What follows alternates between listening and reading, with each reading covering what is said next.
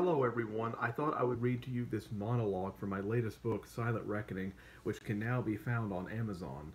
Between love and hatred, death has no prejudice. Love could last 100 years, experience 100 summers. But summer must pass into autumn, the season where passion turns cold. Is frigid passion any different than hatred? Can fire thrive without the sweet tenderness of warmth? Sleepless time will pass into winter, undoubtedly the sepulchre for all forlorn loves.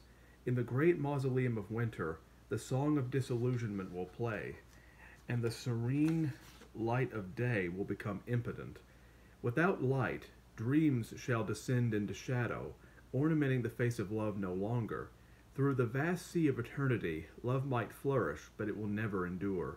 Barren and fragile, love shall pass through a phantasmagoria of acrimonious frigidity, incessantly flowing on the sinuous rivers of time, of chimeric disillusionment, all the while basking in the bittersweet agony of hatred, due to which the water will freeze into eternity, much like an opalescent sky fading into night, and when death finally does descend upon the Arctic enclave, it will discover that love was hatred's silent dream.